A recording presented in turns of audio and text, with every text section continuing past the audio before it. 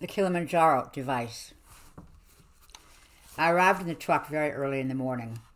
I've been driving all night. I hadn't been able to sleep at the motel, so I thought I might as well drive, and I arrived among the mountains and hills near Ketchum and Sun Valley just as the sun came up, and I was glad I'd kept busy with driving. I drove into the town itself without looking up at that one hill. I was afraid if I looked at it, I would make a mistake. It was very important not to look at the grave. At least that is how I felt. I had to go on my hunch. I parked the car in front of an old saloon and walked around the town and talked to a few people and breathed the air, and it was sweet and clear. I found a young hunter, but he was wrong. I knew that after talking to him for only a few minutes. I found a very old man. He was no better. Then I found me a hunter about 50, and he was just right. He knew or sensed everything I was looking for. I bought him a beer, and we talked about a lot of things, and then I bought him another beer, led the conversation around to what I was doing here, why I wanted to talk to him. We were silent for a while, and I waited, not showing my impatience, for the hunter on his own to bring up the past, to speak of other days, 3 years ago, of driving towards Sun Valley at this time or that, and what he saw, and knew about a man who had once sat in this bar, drunk beer, talked about hunting, or gone hunting out beyond. At last, looking off at the wall as if it were the highway and the mountains, the hunter gathered up his quiet voice and was ready to speak. "That old man," he said. "Oh, that old man on the road. Oh, that poor old man." I waited. "I just can't get over that old man on the road," he said, looking down now at his drink. I drank some more of my beer, not feeling well, feeling very old myself and tired. When the silence prolonged itself, I got out a local map and laid it on the wooden table. The bar was quiet. It was mid-morning. We were completely alone there. "This is where you saw him most often?" I asked. Hunter touched the map 3 times. "I used to see him walking here, and along there. And he'd cut across the land here. That poor old man. I wanted to tell him to keep off the road. Didn't want to hurt or insult him. You don't tell a man like that about roads, or that maybe he'll be hit. If he's going to be hit, well, that's it. You figure it's his business and you go on." Oh, but he was old there at the last. "He was," I said, folded the map and put it in my pocket. "You another of those reporters?" said the hunter. "Not quite those," I said. "Didn't mean to lump you in with them," he said. "No apology needed," I said. "Let's just say I was one of his readers." "Oh, he has readers, all right, all kinds of readers. Even me. I don't touch books from one autumn to the next. I touched his. I think I like the Michigan stories best, about the fishing. I think the stories about the fishing are good. I don't think anybody ever wrote about fishing that way, and maybe won't ever again. Of course, the bullfight stuff is good, too. It was a little far off. Some of the cowpokes like them. They've been around the animals all their life. A bull here or a bull there, I guess it's the same. I know one cowpoke has read just the bull stuff in the Spanish stories of the old man's 40 times. He could go over there and fight, I swear." "I think all of us felt," I said, "at least once in our lives when we were young, we could go over there. After reading the bull stuff in the Spanish stories, we could go over there and fight. At least jog ahead of the running of the bulls in the early morning, with a good drink waiting at the other end of the run, your best girl with you there for the long weekend." I stopped. I laughed quietly. My voice had, without knowing, fallen into the rhythm of his way of saying, either out of his mouth or from his hand. I shook my head and was silent. "You been up to the grave yet?" asked the hunter as if he knew I would answer yes. "No," I said. That really surprised him. He tried not to show it. "They all go up to the grave," he said. "Not this one." He explored around in his mind for a polite way of asking. "I mean," he said, "why not?" "Because it's the wrong grave," I said. "All graves are wrong graves when you come down to it," he said. "No," I said. "There are right graves and wrong ones, just as there are good times to die and bad ones." He nodded at this. I got back to something he knew, what he smelled was right. "Sure, I knew men," he said, "died just perfect. I always felt, yes, that was good. One man I knew, sitting at the table waiting for supper, his wife in the kitchen. She came in with a big bowl of soup. There he was, sitting dead and neat at the table. Bad for her, but I mean, wasn't that a good way for him? No sickness, no nothing, but sitting there waiting for supper to come and never knowing if it came or not. Like another friend, had an old dog, 14 years old. The dog was going blind and tired. Decided at last to take the dog to the pound and have him put to sleep. Loaded the old blind, tired dog on the front seat of his car. The dog licked his hand once. The man felt awful. He drove toward the pound. On the way there, with not one sound, the dog passed away. Died on the front seat, as if he knew, and knowing, picked the better way. Just handed over his ghost, and there you are. That's what you're talking about, right? I nodded. So you think that grave up on the hill is a wrong grave for a right man, do you? That's about it, I said. You think there are all kinds of graves along the road for all of us? Could be, I said. And if we could see all our life one way or another, we'd choose better? At the end, looking back, said the hunter, we'd say, hell, that was the year and the place. Not the other year and the other place, but this one year, that one place. Would we say that? Since we have to choose or be pushed finally, I said yes. That's a nice idea, said the hunter. How many of us have that much sense? Most of us don't have brains enough to leave a party when the gin runs out. We hang around. We hang around, I said. What a shame. We ordered some more beer. The hunter drank half the glass and wiped his mouth. So, what can you do about wrong graves, he said. Treat them as if they didn't exist, I said. Maybe they'll go away like a bad dream. The hunter laughed once, kind of forlorn cry. God, you're crazy. I like listening to crazy people. Blow some more. That's all, I said. Are you the resurrection and the life, said the hunter. No. You going to say Lazarus come forth? No. What then? I just want very late in the day, I said, to choose right places, right times, right graves. Drink that drink, said the hunter. You need it. Who in hell sent you? Me, I said. I did. And some friends. We all chipped in and picked 1 out of 10. We bought that truck out on the street and I drove it across country. On the way I did a lot of hunting and fishing to put myself in the right frame. I was in Cuba last year, Spain the summer before, Africa the summer before that. I got a lot to think about. That's why they picked me. To do what? Do what, God damn it, said the hunter urgently, half wildly shaking his head. You can't do anything. It's all over. Most of it, I said. Come on.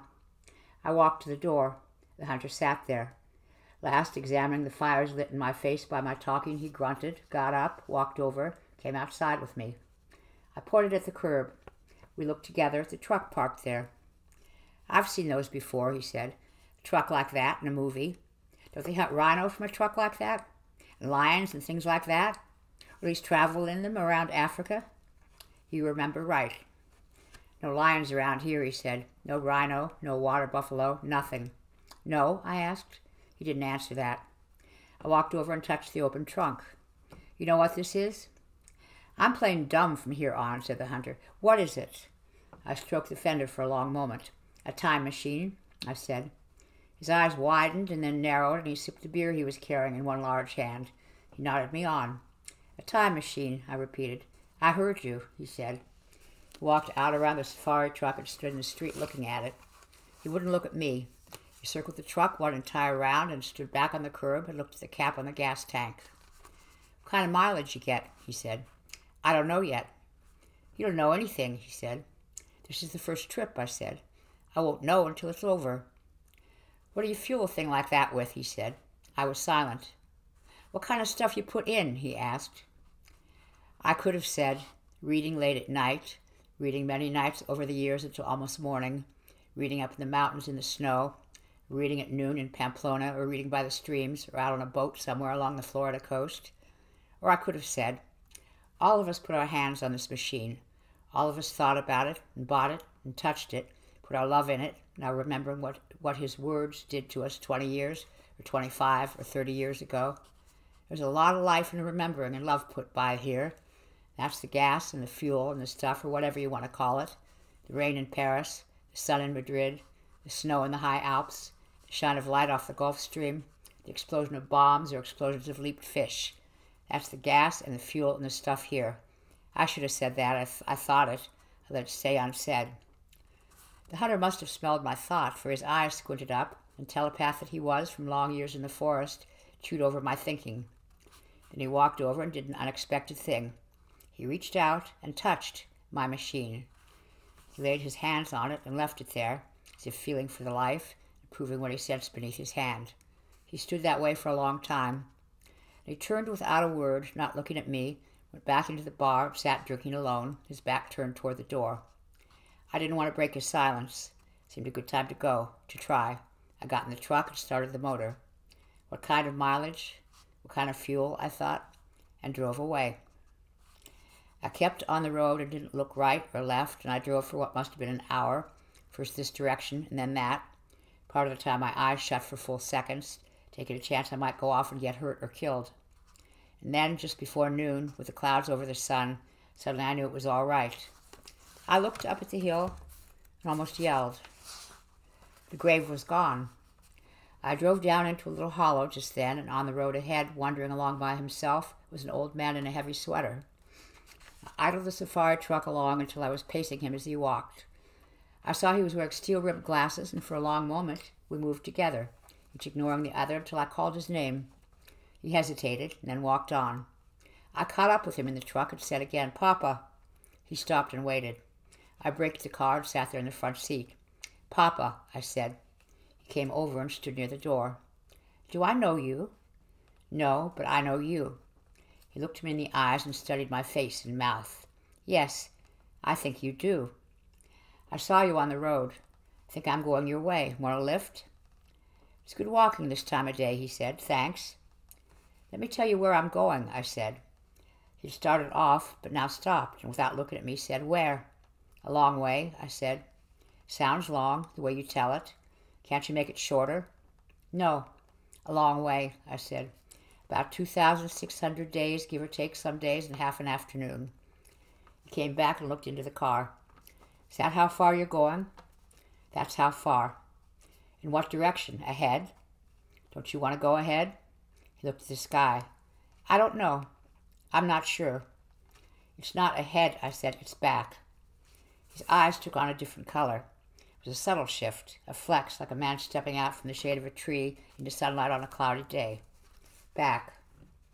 Somewhere between 2,000 and 3,000 days, split half a day, give or take an hour, borrow or loan a minute, haggle over a second, I said. "You really talk," he said. "Compulsive," I said. "You'd make a lousy writer," he said. "I never knew a writer yet was a good talker." "That's my albatross," I said. "Back?" He weighed the word. "I'm turning the car around," I said. "I'm going back down the road." "Not miles, but days?" "Not miles, but days." "Is it that kind of car?" "That's how it's built." "You're an inventor, then?" "A reader who happens to invent. If the car works, that's some car you got there." "At your service," I said. "And when you get where you're going," said the old man, putting his hand on the door and leaning, and then, seeing what he had done, taking his hand away and standing taller to speak to me, "Where will you be?" "January 10, 1954. "That's quite a date," he said. "It is. It was. It could be more of a date." Without moving, his eyes took another step out into fuller light. "Where will you be on that day?" "Africa," I said. He was silent. His mouth did not work. His eyes did not shift. "Not far from Nairobi," I said. He nodded once, slowly. "Africa, not far from Nairobi." I waited. "And when we get there, if we go," he said, "I leave you there. And then, you stay there. And then, that's all. That's all. Forever," I said. The old man breathed out and in and ran his hand over the edges of the door sill. "This car," he said, "somewhere along the way, does it turn into a plane?" "I don't know," I said. "Somewhere along the way, do you turn into my pilot?" "Could be. I've never done this before." "But you're willing to try?" I nodded. "Why?" he said, leaned in and stared me directly in the face with a terrible, quietly wild intensity. "Why?" Old man, I thought, I can't tell you why. Don't ask me. He withdrew, sensing he had gone too far. "I didn't say that," he said. "You didn't say it," I said. "And when you bring the plane in for a forced landing," he said, "will you land a little differently this time?" "Different, yes. A little harder. I'll see what can be done." "Will I be thrown out, but the rest of you okay?" "The odds are in favor." He looked up at the hill where there was no grave. I looked at the same hill. Maybe he'd guessed the digging of it there. He gazed back down the road at the mountains and the sea that could not be seen beyond the mountains and a continent beyond the sea. "That's a good day you're talking about." "The best." "And a good hour and a good second. Really nothing better worth thinking about. His hand lay on the door sill, not leaning, but testing, feeling, touching, tremulous, undecided. His eyes came full into the light of African noon. Yes. Yes, I said. I think, he said, I'll grab a lift with you. I waited one heartbeat, then reached over and opened the door. Silently, he got in the front seat and sat there and quietly shut the door without slamming it. He sat there, very old and very tired. I waited. Start her up, he said. I started the engine and gentled it. Turn her around, he said. I turned the car so it was going back on the road. Is this really, he said, that kind of car? Really, that kind of car. Looked out at the land and the mountains and the distant house. I waited, idling the motor. When we get there, he said, will you remember something? I'll try. There's a mountain, he said, and stopped and sat there, his mouth quiet, and he didn't go on. I went on for him. There is a mountain in Africa named Kilimanjaro, I thought. On the western slope of that mountain was once found the dried and frozen carcass of a leopard. No one has ever explained what the leopard was seeking at that altitude. We will put you up on that same slope, I thought, on Kilimanjaro, near the leopard. Write your name, and under it say, nobody knew what he was doing here so high, but here he is. And write the date, born and died. Go away down toward the hot summer grass, and let mainly dark warriors and white hunters and swifter copies know the grave. The old man shaded his eyes, looked at the road winding away over the hills. He nodded. Let's go, he said. Yes, Papa, I said. And we motored away, myself at the wheel, going slow, the old man beside me. As we went down the first hill and topped the next, the sun came out full and the wind smelled of fire. We ran like a lion in the long grass. Rivers and streams flashed by. Wished we might stop for 1 hour and wade and fish and lie by the stream, frying the fish and talking or not talking.